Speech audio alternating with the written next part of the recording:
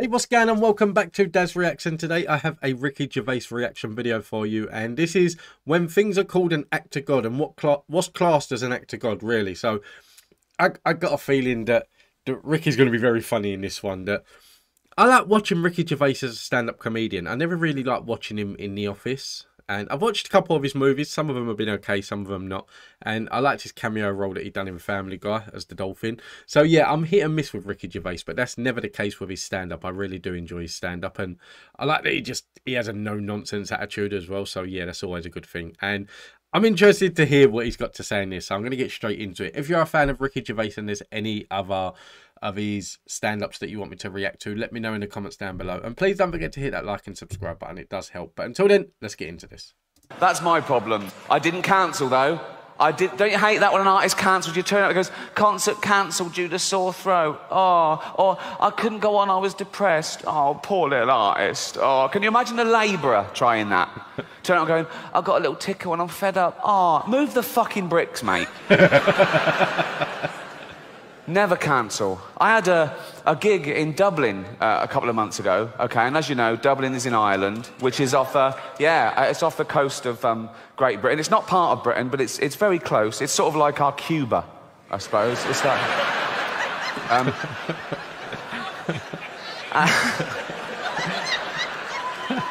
I don't think the people in Ireland are going to be like happy about being like referred to as like the Cuba of the UK.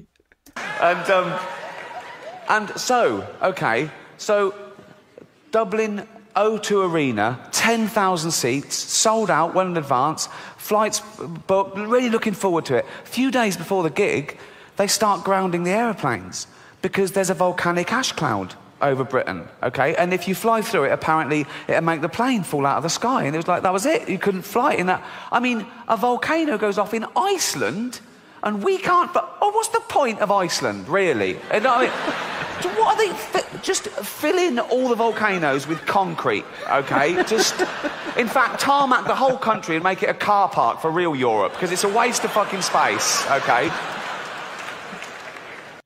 But yeah, ding dong. If you've seen the Eurovision film with Will Ferrell, you'll get that reference. And so, I'm thinking, well, I've got to get there. I can't cancel. And there were sort of pop stars and people coming over from America, and they were cancelling their flight because they couldn't get in and out. I thought, I can't. So I hired a helicopter to and from Dublin. It cost me £12,000, right? Just because I couldn't bear to let anyone down or take the ferry. That was... they were still running, sure. But that would have meant mixing with the general public, and I don't... This is about as close as I ever know. So, I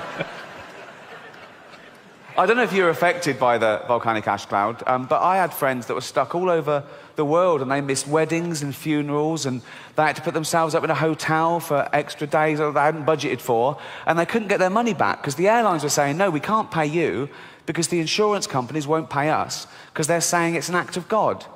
Well, what isn't an act of God? No, if you believe in God, that's sort of a definition of him, isn't it? That he does everything. Isn't that right? Everything is an act of him.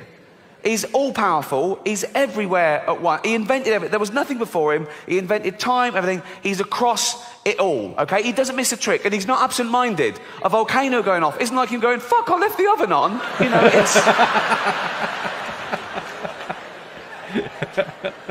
And who are these insurance companies that can decide what is and isn't an act of God? How do they know, okay? Have they got a hotline to God? They call him up, do they? Ring, ring, ring, ring. Hello? Could I speak to God, please? Speaking. Oh, I didn't think you'd answer the phone yourself. What do you want? Oh, that volcanic ash cloud. Was that you? Yeah.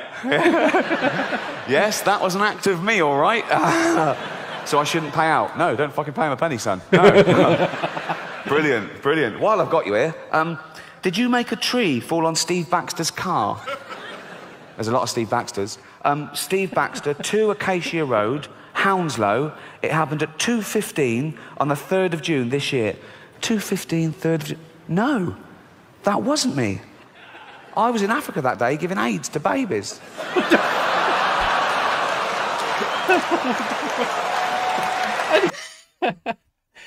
That I do like Ricky Gervais's stand-up. Like, it is the case that like it'll just leave you to the point where you just like.